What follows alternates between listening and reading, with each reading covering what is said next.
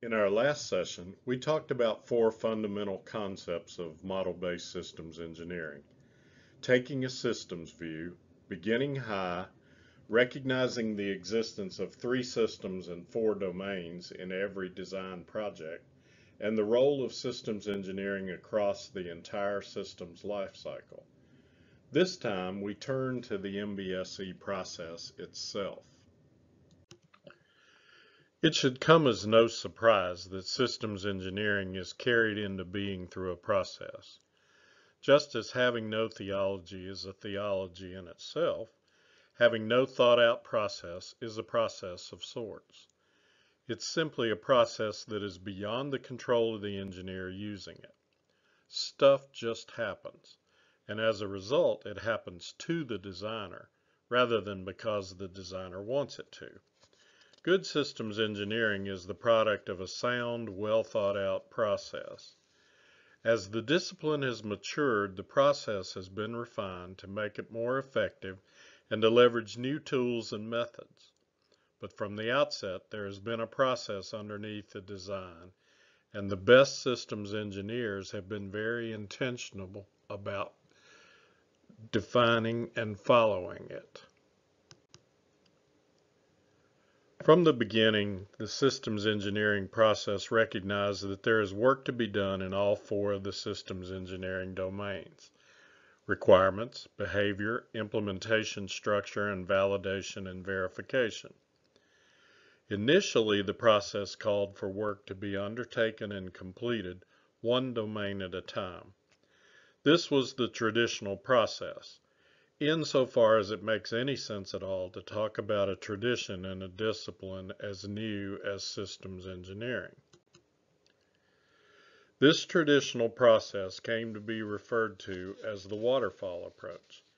Its name came from the fact that water travels along a set of falls without reversing its course or revisiting any of them. Once past a fall, the water is done with that part of its course and would not return. The design was seen as following a similar path. Once done with the requirements work, it moved on to the domain of behavior, and, when finished there, to the physical architecture. The reasoning behind the waterfall approach is fundamentally sound. The system produces behavior that will satisfy the requirements. It follows that we can only know so much about behavior until we have a relatively robust understanding of the requirements. It makes sense, therefore, to develop the requirements first before defining the system behavior. The same is true for the development of the physical implementation of the solution. The behavior is allocated to the physical components and must precede their development. Even given the concerns that have led to the later modifications in the systems engineering process, it makes sense to discuss and teach systems engineering in the framework of the rational logic behind the waterfall method. We will do that in later sessions, but not because we are advocating the waterfall approach. It simply gives us a logical context for considering the subjects of the domains. Eventually, it became clear that the central weakness of the waterfall approach was that the design process was, in reality, iterative. Efforts like rapid spiral development grappled with this reality. In the end, they all pointed to the futility of thinking that designs could proceed domain by domain without revisiting the work to account for learnings gathered in subsequent domains. Another limitation imposed by the waterfall approach was the division of the design into the respective domains. This promoted a view of the design that saw the domains as actually separate. Work on a given domain was assigned to separate teams, specialties developed in the domains, and separate tools were developed. All of this acted to drive apart the work and the thinking, and to create stovepipes with their attendant communications problems. Adding to the segmentation problem is the fact that the typical systems engineering process has also been document-centric. There are those who still argue that the model in model-based systems engineering is contained in the documents. By document, we mean both pictorial or diagrammatic artifacts as well as the textual ones. It still is not uncommon for a systems engineering team to point to a mound of documents as the design or the model. Today's practice is in transition away from document centricity to a truly model-based design. Documents by their very nature segment and divide the various aspects of the design. The result is a segmented view of the system being designed, which results in distorting the design and denying the designers access to the full nature of the system. In effect, any segmentation acts to blind the viewer by obscuring the essential qualities of the system. An integrated model imposes no such limitation, and in fact provides the needed insight into the solution. From this emerged a different approach. It recognizes the problems of a fragmented system view and addresses them through planned integration and iteration.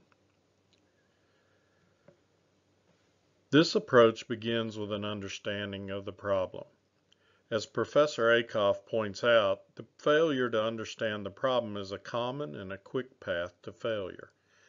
Albert Einstein said, "If I had an hour to solve a problem, I'd spend 55 minutes thinking about the problem and 5 minutes thinking about the solutions."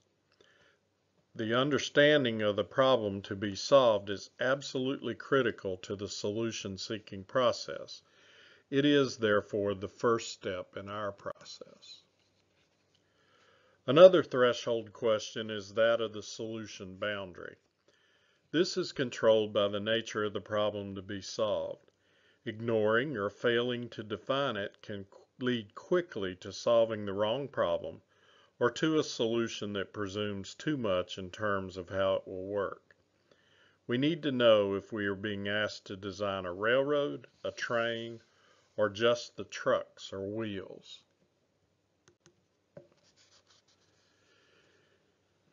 If our problem involves the design of the railroad, then the boundary encompasses the trackage and the rolling stock, as well as the support and logistical facilities like stations, maintenance, and supply depots. If our commission, on the other hand, is to design a train, then we are not free to redesign the tracks or the stations. The boundary is the train out to its interfaces with the rail system.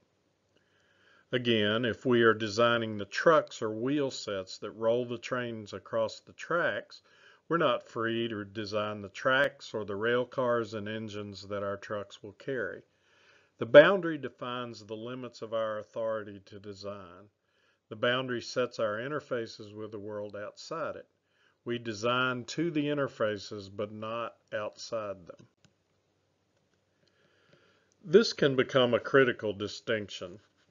I went off to my freshman year of college with a slide rule. At Christmas of that year, Hewlett-Packard introduced a brand new electronic calculator. Small enough to be held in one hand, it could add, subtract, multiply, and divide, take percentages, and not much else. Many of my friends with technical majors returned to school from Christmas with a brand new calculator. These were immensely popular until the following summer. That summer, Texas Instruments introduced its version of the same basic calculator. Their calculator immediately gobbled up a major share of the market. The reason? The Hewlett-Packard calculator used reverse Polish notation for problem entry into their calculator, while the Texas Instruments design allowed the user to enter the problem in the same way they would write it on the sheet of paper to solve it manually. Hewlett-Packard had made a fatal mistake. Arguably, reverse Polish notation was a superior way to handle problem entry. But in imposing it on their customers, Hewlett-Packard crossed their design boundary and tried to redesign the customer's approach to problem solving. The loss of market share was a clear message to HP that they were not free to redesign the customer side of the interface. Hewlett-Packard had failed to accurately assess the boundary. With the boundary lines accurately defined and the problem adequately understood, we are ready to proceed to the problem-solving process. Rather than a domain-by-domain approach, we are going to take a look at a layered process. We will begin at a high level of abstraction where the system to be designed can be represented by a gray box with inputs and outputs. From that level, we will begin to decrease the levels of abstraction by increasing the granularity of the system description. At every level, we will work in all four of the domains: requirements, behavior, physical architecture, and verification and validation. We will complete each level to a given granularity before moving on to the next one. This differs from the waterfall type process in that it integrates all four domains in each level rather than advancing from one completed domain to another. Instead of attempting to complete all of the work on requirements before moving to the definition of the behavior, requirements, behavior, and implementation are all integrated into the level of granularity at the current stage of the design. The process moves back and forth across the domains within the given level, making advances and adjustments until that level is complete. This means that the inter-domain considerations are accounted for in each level, and the necessity to rework parts of a domain and to trace the effects of the rework into others is eliminated or greatly reduced. It's not necessary to start over with a piece of the design, as design choices are made as the levels are advanced. There is no need to revisit the choices at a later stage. By linking the domains together in this way, it's easier to incorporate changing requirements. Their impact is readily apparent, and they can become a part of the design without extensive searching and rework.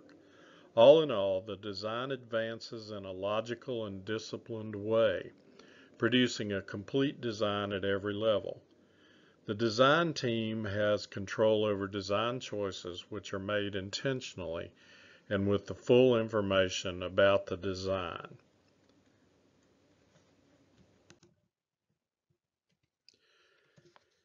The advance of the model through the levels can be thought of in terms of the purposes that are served by the model at given levels. The very highest level abstractions seek to shed light on the context and concept of the design. At this level, the model offers insight into the role and place of the design in its environment. Decisions as to the nature of the problem being solved and the boundary conditions of the solution can be considered. From there, the design moves into an analytic stage, where the decisions as to the direction and course of the design development are the main questions.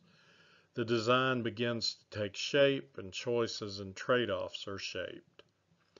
As the design moves out of the analytic phase, it enters the stage where the concrete design choices are made and the details of the design emerge in full focus. All of this is made possible by the decreasing abstraction and increasing granularity of the progressive levels of the design. Like a focus ring on a camera lens, the levels bring indistinct shapes into greater and greater definition. The destination is a model that fully embodies an actionable system specification. The layered process achieves this goal with a progression that offers intentionality and control to the design team at every juncture along the way. In this session, we have begun our look at the MBSE process.